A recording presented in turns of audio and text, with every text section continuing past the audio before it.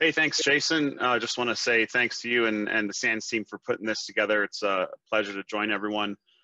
Just to introduce Michael briefly, been lucky enough to have worked with him for just about 2 years now. He has more than 10 years of hands-on experience in industrial cybersecurity and especially compliance activities. Prior to joining Nexus Controls, he worked in the electric utility space as a cybersecurity engineer and network admin. His responsibilities at that time included regulatory compliance, of course, having implemented a framework to meet the requirements for NIST 853 and NEI 0809, where policy and procedure development were top of mind, and he had day-to-day oversight of security infrastructure tools. He's got a bachelor's in electrical engineering from Lake Superior State University. And again, my name is Robert. I'm a security engineer at Tripwire, and I focus on helping our customers secure their industrial control systems. I've got 18 years experience in cybersecurity, 8 of those most recently working in OT roles. Most recently, I was in the electric utility sector also by chance, where I implemented NERC Critical Infrastructure Protection, or SIP, internal compliance program.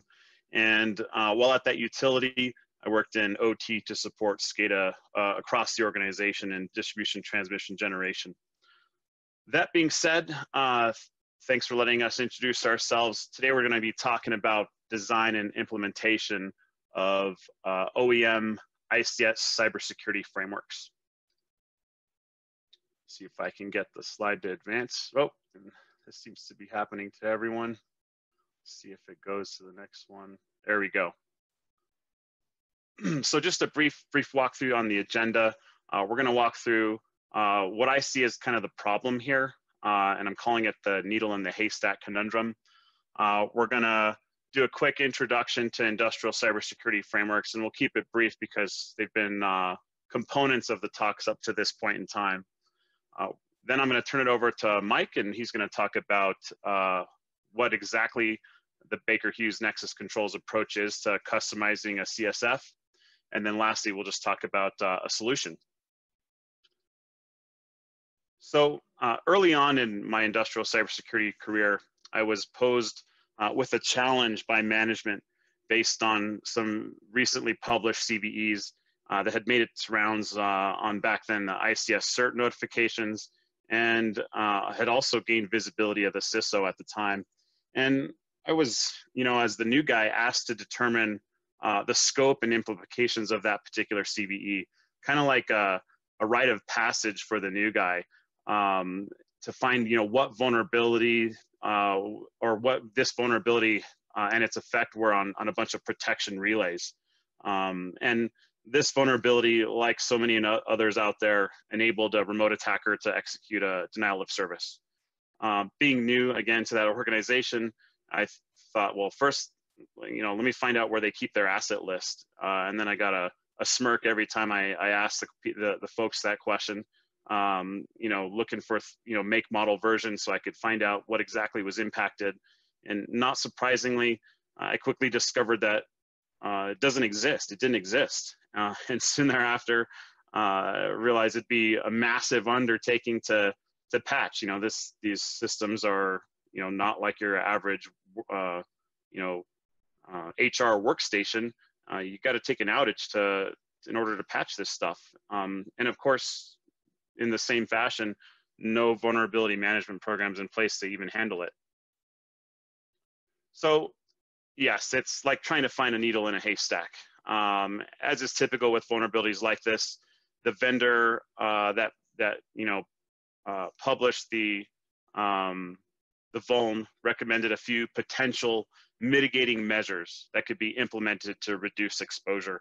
And one that really stood out to me referred to some steps that could be taken to harden the affected devices. And I thought, well, bingo, now we're onto something. If I can't patch this thing, maybe I can at least harden it.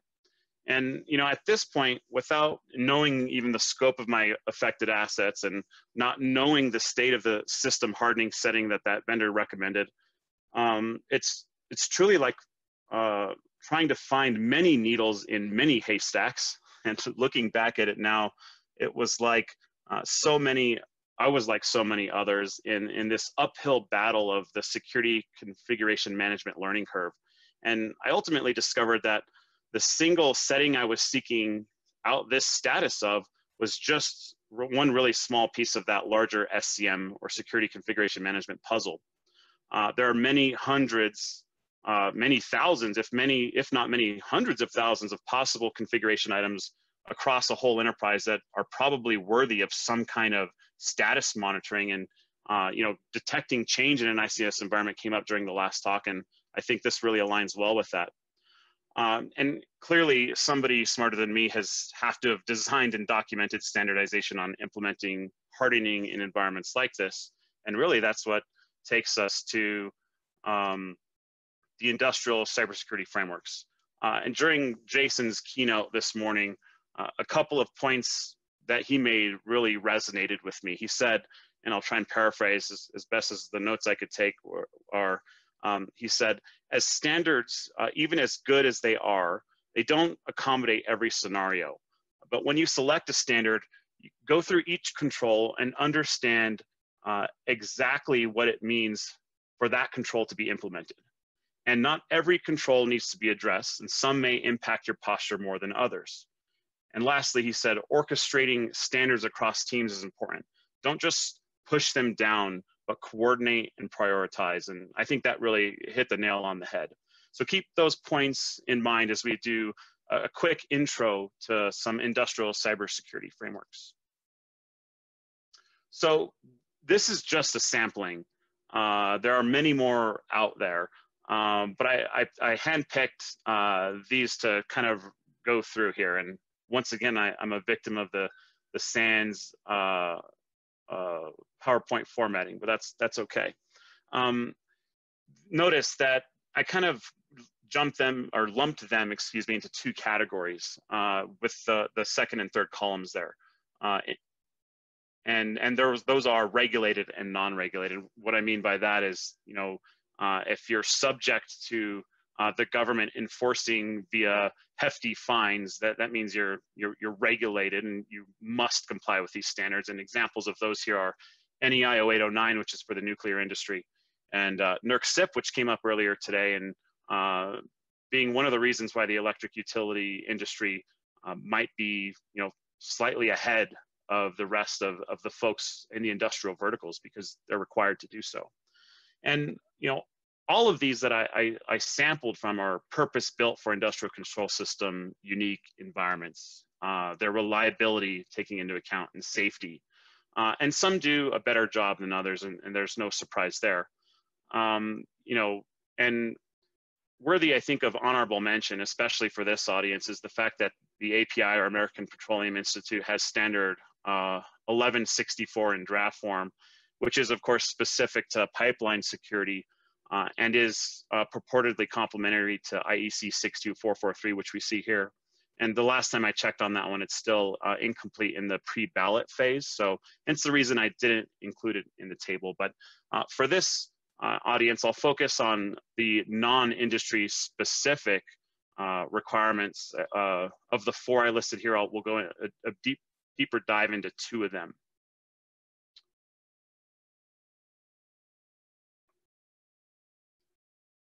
Okay, that one got really messed up, but nonetheless, we'll just try and talk through it, even though the text got over the table here. But the NIST cybersecurity framework and the 800 series specifically is used as a foundation for many other frameworks. And I think even that was mentioned earlier today. And that's why I chose to touch on NIST 882, because it has a really wide applicability with no vertical specialization. So it's no surprise that it provides guidance on how to improve the security in industrial control systems, including SCADA, DCS, and other control system configurations that contain PLCs, while addressing what really are the unique performance, reliability, and safety requirements I mentioned earlier. So Special Publication 82 provides an overview, first and foremost, and provides some typical system topologies. It identifies typical threats to organizational missions and business functions. And third, It describes typical vulnerabilities. And not just because I work at Tripwire, I'm rather fond of the last component that it covers, which is providing recommended security controls, which are really safeguards and countermeasures to respond to associated risks, just like that vulnerability I talked about earlier.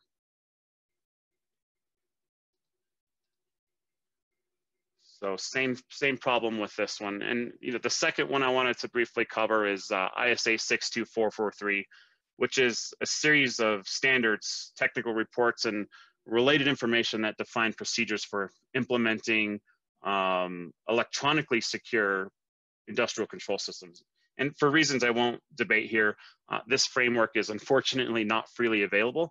But if your organization is chosen or is even considering to adopt ISA 62443, kudos to you. Making an investment means that your organization is committed to an implementation, and I think that's pretty cool. And you support, of course, what is a great organization. So this guidance applies to a whole bunch of different groups. End users, who is the asset owner, which would be hopefully the vast majority of our audience today. The systems integrators, security practitioners, and even the control system manufacturers that are responsible for manufacturing, implementing, or managing an ICS. And just so there's no confusion out there, these were originally referred to as like ISA 99. And so there is some history there with that numbering change. So if you see that out there, that's what it's referring to.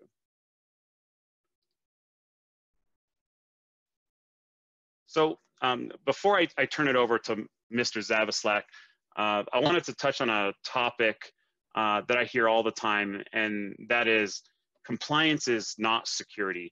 And I got lucky during some insomnia last night while browsing the depths of the interweb, and when I came across an article by a guy who goes by PCI Guru.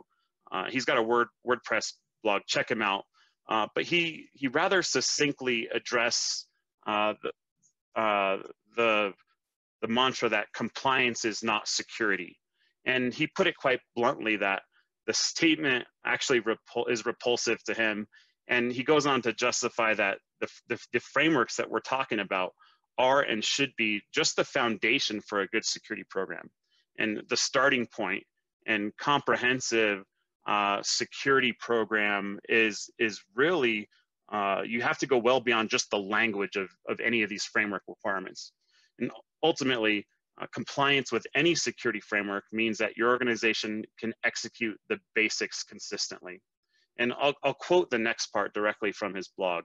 He said, "The next important point I'd like to make to people who spew this trope is that if they read any of the data breach or security reports from the likes of Verizon, Trustwave, Security Metrics, or any other recognized security company, what do you see? That the organizations breached could not comply with any of the recognized security frameworks, be it PCI DSS, COBIT, NIST, HIPAA, pick your poison.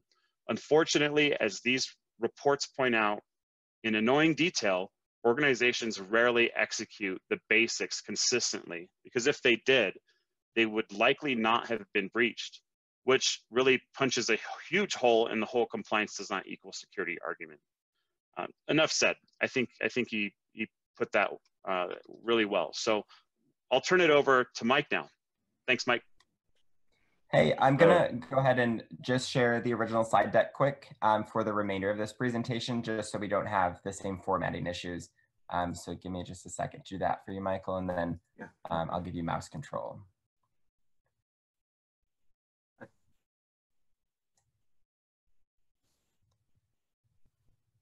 Okay, Mike, I'm gonna go on mute and then give you mouse control, okay? Okay, thank you. I think mine should be okay in presentation mode. Yeah.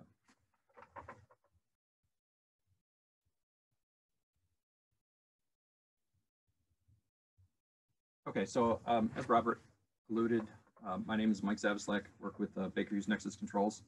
Dustin, it doesn't look like it's letting me advance the slides.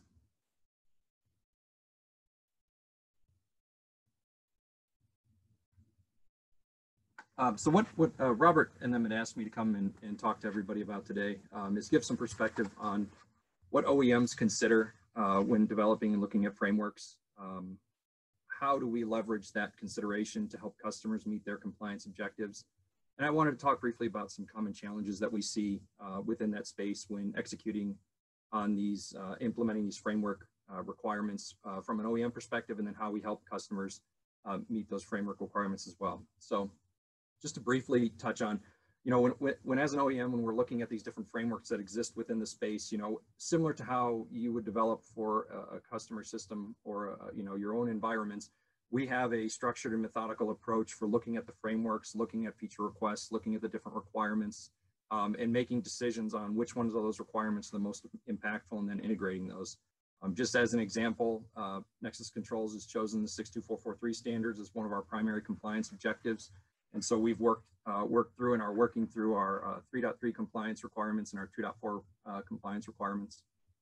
And so similar to how you would need to be able to have a process defined to look at these regulation changes, policy changes, procedure changes, we have a similar process internally that allows us to evaluate these different requirements and integrate them within our product space.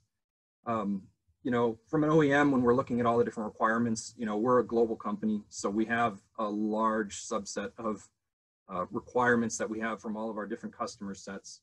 So, you know, we have global requirements, country-specific requirements, industry-specific frameworks that we continuously evaluate and look at and maintain visibility into through our regional teams to provide us feedback as we're continuing to look at the development of how do we implement these frameworks within our products and with our security offerings within our control system environments, whether we're providing a retrofit or a new system.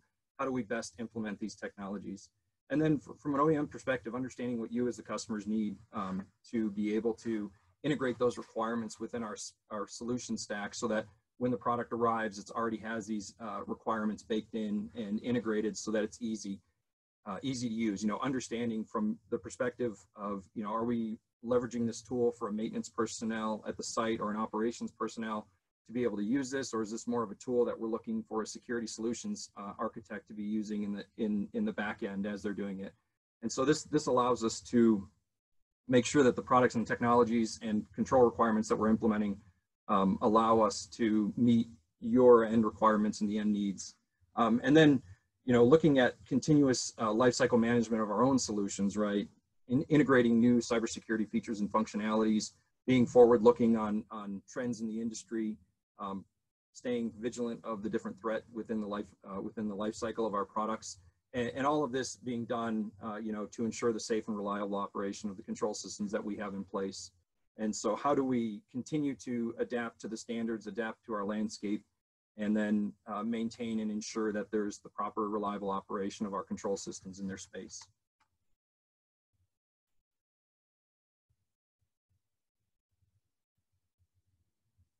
So what does, I'm sorry,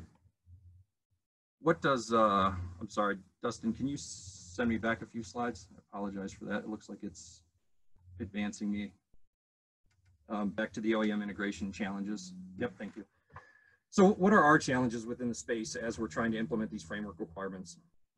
You know, as you know, there's numerous different technical solutions that exist within the space. So as an OEM trying to look at all those different solutions, trying to look at the emerging threats and develop and determine which the best solutions are. So one of our mantras, you know, as Nexus Controls is you produce, we protect. And so we're making sure that we're looking at all these different technical solutions, all of these different framework requirements, and trying to find commonality across those requirements and solutions that can help us meet those requirements. And as an example, working with Tripwire, you know, the product solution Tripwire Enterprise has helped us to better get visibility into the framework requirements in a rapid manner to understand our compliance status, where we may be able to make improvements and then continuously update and monitor those compliance as they change. So giving us a rapid example for multiple sets of customers, so that we're then able to provide a solution where they can monitor compliance with their specific frameworks. And then tailoring, can we tailor these solutions to better serve? So can we take that solution and then knowing our environment, knowing our capabilities within the control space, and specifically knowing how our systems operate, how do we tailor those solutions to best represent our capabilities within that framework requirement? And then performing, selection, integration, validation testing of all the different solutions that we're looking to incorporate within our space. Obviously, again, operation, safe, reliable operation of the control system is paramount within our space. And so, making sure we're selecting products and partners that have technologies that will be reliable and that we can test within our lab environment, both initial implementation and continuous testing as we move forward with updates and things like that. And then, are there solutions within the space that we can provide that would help not only meet a security challenge, but also an operational challenge? So understanding how, your return on investment for these different solutions, these different integrations, these different frameworks that we build within our products, how can those be used for you to be able to, get compliance and get buy-in from your stakeholders at your sites? It's challenging sometimes bringing a security solution into the OT space that's primarily driven by, continuous operation. We've seen a change as time has gone on that security has become more and more important, obviously, but that, there's still some hesitation sometimes to introduce new technologies, new solutions within the space. And so how do we manage that? And how do we provide, input to customers who are looking to leverage these solutions to help get stakeholder buy-in? And then, like we had touched on before, again, integration of these different frameworks and challenges within our control space. How do we ensure that, the safe, reliable operation of our process control system is not interfered with while we can provide the most secure solution? And then evaluating all these different framework requirements and implementing the most secure subset of them for our space, and also identifying areas where you may be able to make changes based on your customer specific requirements and changes. So just as an easy example, we have a baseline password length and complexity requirement that's able to be modified, obviously once we provide the system based on the customer specifications. And I'll briefly touch on how we can make sure that we're meeting those requirements so that when a system is deployed at your site, we're meeting the maximum set of your framework requirements and security requirements. And then our lifecycle management, again, continuing to validate, test, and ensure that the solutions we're providing are secure, updates for those solutions, and then continuing to move forward and integrate additional technologies. How do we keep those current in our space? So what are some of the shared challenges that we see when working on integrating frameworks within our space, and when we're working on customer projects? We see a lot of proprietary requirements that may come. You've developed some in-house standards based on the global framework standards. So, we work our best to integrate the most common standards and the most common requirements out of those standards. But sometimes it can be challenging when we're presented with a deviation from those standards based on your security policy. So how do we work together to make sure that when the system is delivered to you, we're able to understand where those deviations may be, where we're able to make changes to help better implement your framework requirements, and then how can we help with best practices? Another challenge that's kind of a shared challenge within it is, due to the large scope of different solutions, different security solutions within the space, a lot of customers have different tools that they use across their environments, regional specific tools, global tools. It's challenging for us as an OEM, and challenging, for customers to understand, can we use that tool on your process control system? What does the testing and validation look like? And that touches on the next point, but what does that look like for us to validate that solution, to go into that environment and ensure no adverse impact on the process control system? And then what does the lifecycle management look like for that tool? We're challenged, just like all of it, to, we're not able to support every single tool that lives within the space. However, we are able to provide guidance on how you may be able to test and maintain and continuously leverage that tool within your space, and best practices that we use when doing our implementation and testing. So a shared relationship there, and some tools may be more impactful than other tools, and just part of the project implementation. And then, consideration of what are your policy and procedure requirements look like. So technical solutions are great. We have a lot of technical solutions. We have a lot of hardening and implementation things that we're able to do.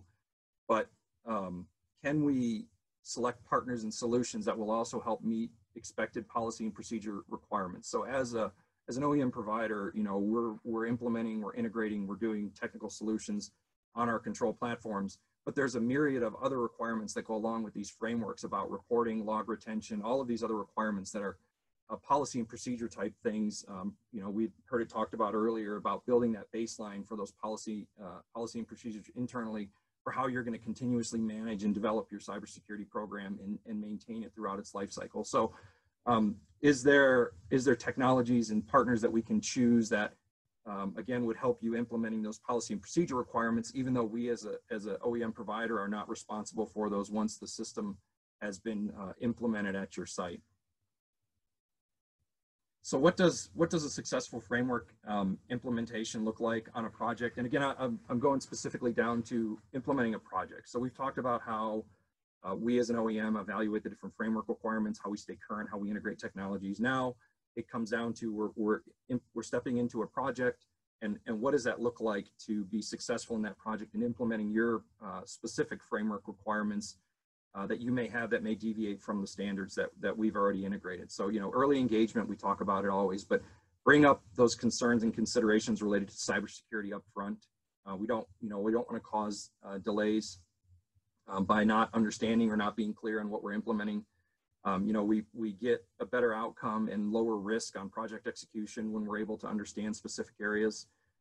Early notice of specialized testing required during the execution. So typically, you know, we do perform our own internal testing. We have a FAT, but what we've seen in the space is requests for additional testing, additional proprietary scans, you know, notification of those things early and upfront so that we can help stage those, do some pre-FAT work while we're doing our project development to make sure we understand where there may be potential challenges and areas that we can make modifications to the system during test so that when we provide the system, you know, we're implementing as many of your framework requirements as we can while not degrading the operation and while not missing yours, you know, showing up, potentially showing up and asking to do a test and then having to go through and look at, you know, are we going to have to use compensating or mitigating factors to implement that requirement since we weren't able to do the testing. So it's very helpful to know that testing up front. We've seen very good success with that when we were informed and able to do that testing. You know, a clear scope and expected outcomes related to your framework requirements that may deviate. Again, we primarily are looking at 62443 as one of our framework objectives. However, we also consider, you know, the NIST framework, the NEI frameworks, the excerpt framework. So we have a lot of these frameworks that we're looking at and understanding how our product maintains or helps maintain compliance with those frameworks. But again, making sure we understand what your expectation is at the start of the project. And then again, we talked about briefly, but the shared challenge of, are there any specific framework requirements that you have that we may have not implemented on our system that we need to make an adjustment or a change to during project execution? And what do those look like? You know, if we know up front what they are, we can do a pre-evaluation and get up front, you know, understanding of, yes, we think we can make these changes, or no, these changes we've identified that could be a you know, degradation of the operation or are not a recommended change to the system configuration. So what are some, briefly touching on what are some lessons learned? You know, we talked about, depending on the exact space that you're working in, you know, don't try and reinvent the wheel. You know, your partnerships are valuable. So whether that be an industry working group, whether that be a vendor or an OEM that you can leverage, you know, they have a lot of technical solutions. So you know your environment best. You know what your framework requirements are, you know where you're sitting, but you may not have the exact solution. You know, there's a lot of your OEMs that are willing and definitely interested to understand your challenge and then look and see if there's a way we can help meet the challenge as part of the project scope. And on that note, you know, maintaining a relationship. If you're seeing things that are coming within the space, you know, regulation requirements or things like that, maintaining some feedback back to not only your OEM partners, but also your supplier partners, you know, technology partners that you're using, and giving them a heads up, even if it's as, you know, as simple as, hey, we see this regulatory requirement coming, we're going to need to be meeting it in the next 2 to 3 years, 3 to 5 years, 1 to 3 years, whatever it may be. That way we can get visibility into it early and work through our life cycle process to make sure we can start building those in. You know, we continuously are you know, being as forward looking as we can, evaluating new and emerging technologies, understanding their potential role within our space and how we can best leverage those to help meet these different framework, policy, procedure, and security requirements. But we do leverage that information that's provided back to help make enhancements and improvements to the control platform and to our security integration platforms. And then the last part's implement frameworks in a phased approach. Bring that security in slowly and bring it in a manner that allows you to get the most stakeholder buy-in. So yeah, I appreciate everybody, and thank you very much for your time. With that, Robert's going to wrap up with a few slides. So thank you very much.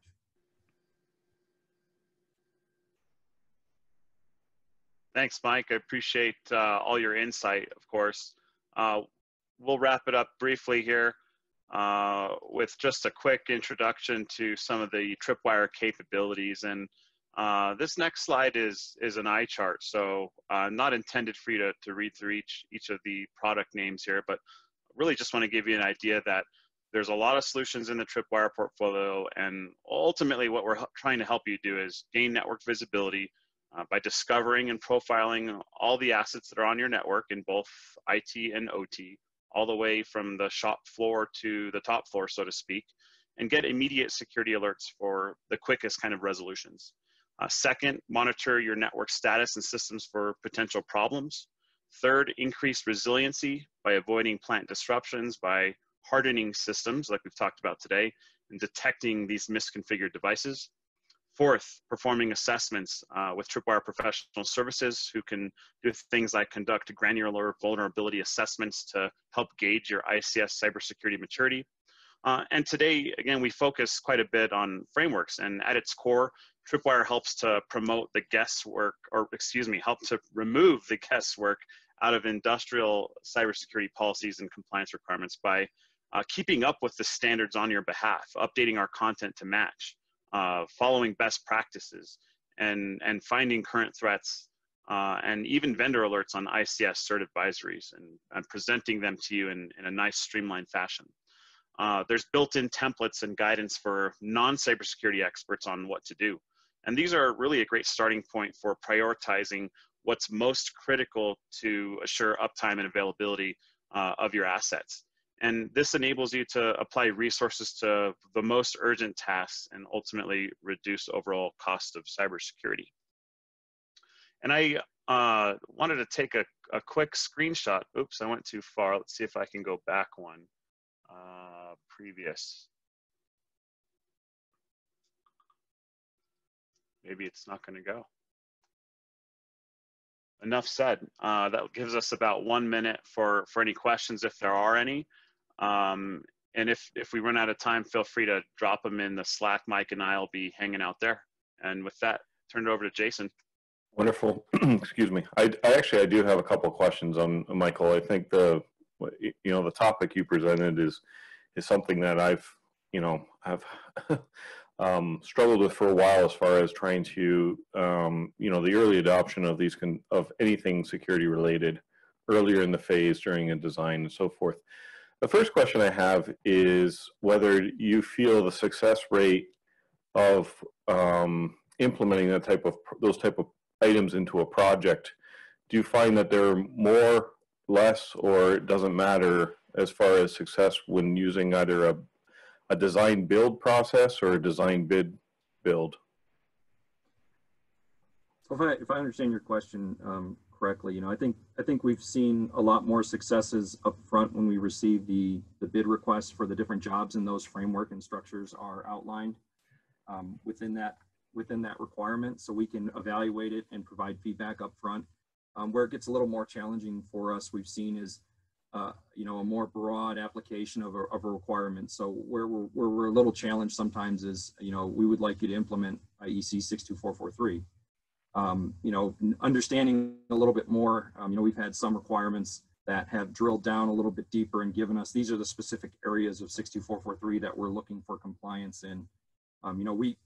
It helps us in understanding, and when we do receive those larger requests, we're having to respond to some of the policy, procedure, and requirements that are not necessarily applicable to us as an OEM. But I would say we've seen good success with more information up front, as you would expect, with being able to execute and understand those requirements ahead of time. Yeah, that definitely is key. So do you find that these sole source type projects, or are these also where you're bidding it out and you're trying to compete? Because that's always been an area that's been kind of a, especially if it's vague, right? Trying to compete when you want to do the right thing and put it forward. So you either have to really sell yourself, or do you find that it's successful either way? I think you've seen success both ways. It's really incumbent on us as a provider to make sure we define what scope of requirements are, and clearly understand the requirements that are placed on us from our customers as we're looking at these different projects, whether it's like you said, a sole source project, or a multiple bid project where we're looking at the space and trying to best provide the most robust solution at the best target price point. It's definitely a challenge looking at the different technologies and the different requests, and then trying to articulate, how these different solutions that we've integrated within our process system and tailored specifically to our process system can help meet these regulatory and compliance objectives. So I think both we've seen very good successes in, but again, that understanding up front what the technical requirements are, it has seen much better project success when we're evaluating a bid scope. Yeah. So it's point is they can't just dump it towards you and expect you to deliver a secure system.